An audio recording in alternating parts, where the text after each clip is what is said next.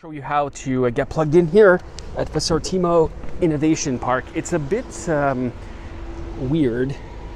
I've been here before, but I've actually never filmed it. So you unplug the connector, you plug the car in. So we're S81, and as you see, super futuristic here. We actually have to go inside now to start the charge, as crazy as it sounds.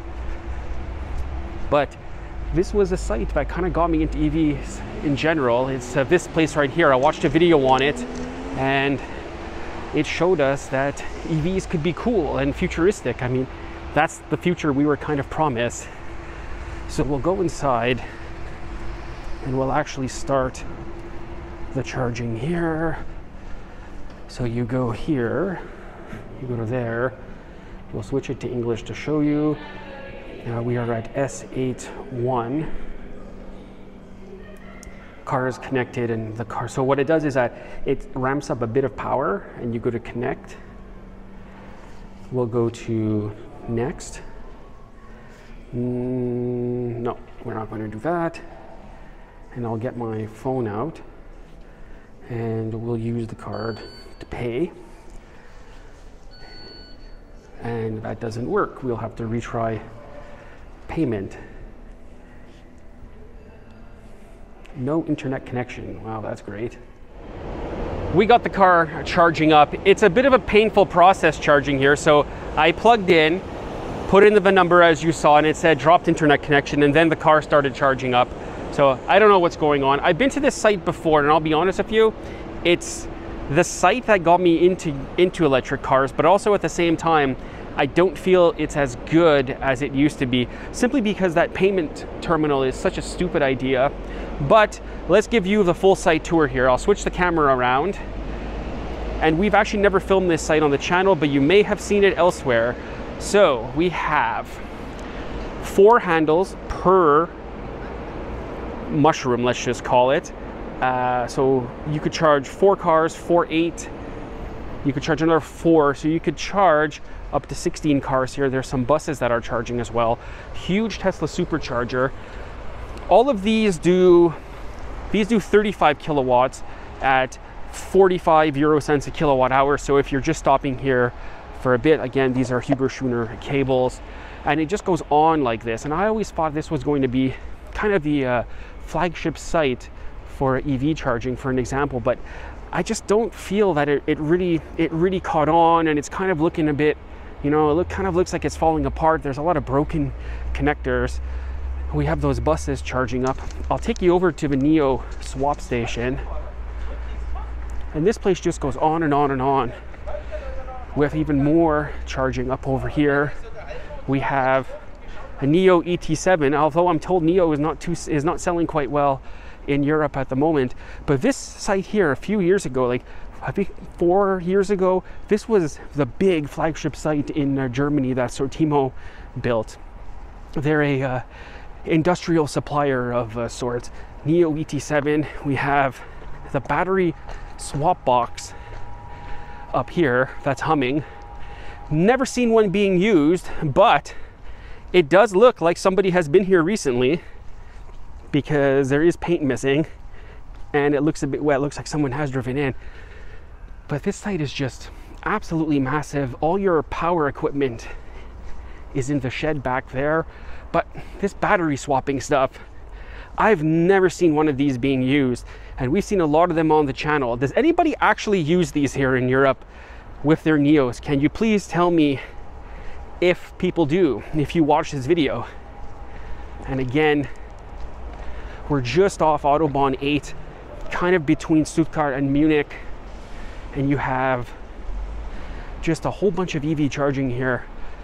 Again, it was an interesting concept when they first opened to have the plugs coming down, and you go and pay inside to charge. You got the buses here too. We'll go over this way. We'll go check on the Lucid, whatever it is it's doing. But again, version 3 Tesla superchargers. And in Europe, the way that you can tell that they're version 3 is they don't have the Type 2 connector. You just have the CCS to connector with the nice thin cables on it. And we'll come back across this way. Yeah, it's just not looking as good as it used to. It's a cool site, don't get me wrong. The concept is right, but it's just kind of looking a bit knackered between you and I. And this is a site, hold on, I'll turn the camera around. This is the site that got me into EV charging. I remember I watched a video here about how when they had opened up, they really wanted to make this a EV charging hub, and they have, but the past few times I've been here, there's been problems at the restaurant inside. There's been problems with cleanliness in the washrooms. As you see here, it's kind of dirty and messy. So I'm not too sure what's going on at what was supposed to be the EV charging hub of the future. But I digress. This was the site that got me into it. I'm like, if you build sites like this, people will buy electric cars, and we do see sites like this now in such a short period of time. We got our Mini in 2022, and that's when I really started following the EV scene. So 3 years ago, you have chargers here to charge up your e-bikes, and you have more 45 kilowatt charging over here. You have your bakery lounge inside. I don't think we'll need to go in there and have a look, but there's just so much going on here.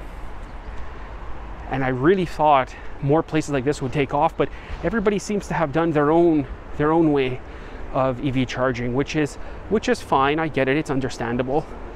Let's go have a look at what Velucid is doing. So just to point out what I'm talking about, these two handles are duct taped, and I think there's a couple more up there that are broken and duct taped. So yeah. Well, yeah, those ones are definitely broken. You have two broken connectors there. Oh, it's such a shame because it's such a nice site, and I really want to show you it, but I've always said on this channel, I'll point out the truth. Actually, you got 3 broken handles there, so you only have one working. These ones here are all online. Oh, what a shame. What a shame. It's driving me crazy, actually. But hey, at least Velucid looks cool underneath. I mean, this is what we were kind of promised, is futuristic EV charging stalls with very futuristic looking cars. And I mean, well, we got the cars right, and we got the charging for the most part correct. I just wish site operators would take care of their equipment more, because there is a considerable amount of money that's been invested here over time. I mean, just the taxes on this place alone must be crazy. Just building it, the amount of money that got spent in here building it, and to not to have it running at 100% kind of doesn't make really any sense to me. You want your business operating at 100% at peak efficiency all the time, and when you roll in and half your connectors are broken, that's not operating it at 100%. We'll go to 113 kilowatts, and we've added, I think we've added about 20%, 25% state of charge. Just that indoor payment terminal is so strange, because I wanted to film the whole process, but then it said internet connection was dropped, so I figured I'll go back outside, unplug, replug back in. But when we got here, the car was already charging, so, and it billed my credit card €49 hold. I'm excited to be here, but at the same time too, I almost get the feeling that if I come back, that when we come back in spring or next year, it's possibly going to get even worse, just judging by the general feeling I'm getting here.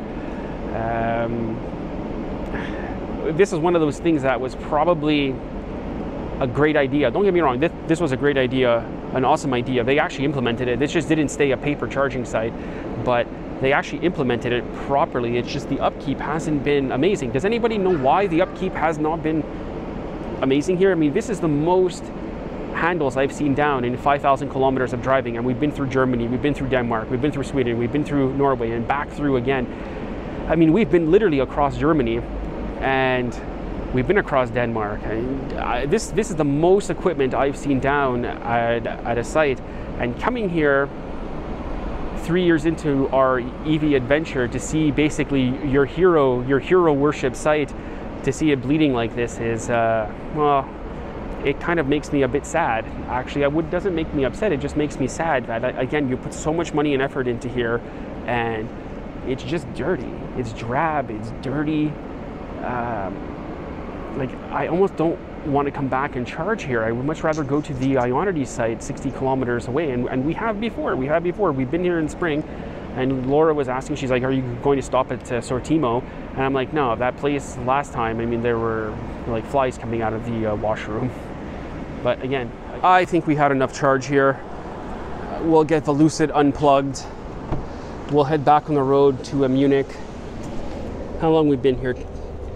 I don't even know how long we've been here, but I think we're good to get to Munich, definitely. And that's going to be it. We'll unplug the connector. I mean, I think this has been changed recently. That looks relatively newish. What are these on here? These are 500 amps, so 400 kilowatt, 500 amps. They didn't, especially back when they built this place, that was a big deal to have that much power. This is how you load up the apps and stuff, and you go pay inside. I mean, it's not a bad idea. It's just, when it crashed on me, it was very confusing what to do, and only open during hours. Well, that's the other thing. If you're coming here and you don't have the app, sorry, it's 300 kilowatts, not 400. But even then, when they built it, that was a big deal. Yeah, if you can't charge after hours, what's the point of having this place? Hold on, I'll turn the camera again. Yeah, if you can't charge after hours and you have to download an app, what's really the point of being open 24 hours a day if you need the app, considering most other charging sites now, yes, they're app-based and subscription, but that's normal, but you can roll up and just tap your card and it will work. Pretty much everywhere we've gone, you can pay with a credit card. It's just here, once it's closed, it's closed. Like, you can't charge. So they really want you downloading the app. I think that's going to be it from here, from Sortimo. I'm a bit disappointed. What's happened here. Like, there's all dirt and cobwebs everywhere. It's just so sad to see a hero site like this bleeding, or there's wrinkles in its armor. But hey, we got the electric buses pulling out. It's still a cool site. Hopefully they can get it together and make it what it used to be. Again, thank you for watching, and we shall see you in the next video. And that's going to be bye for now from the Sortimo Innovationspark in Zusmarshausen, Germany. See you in the next video.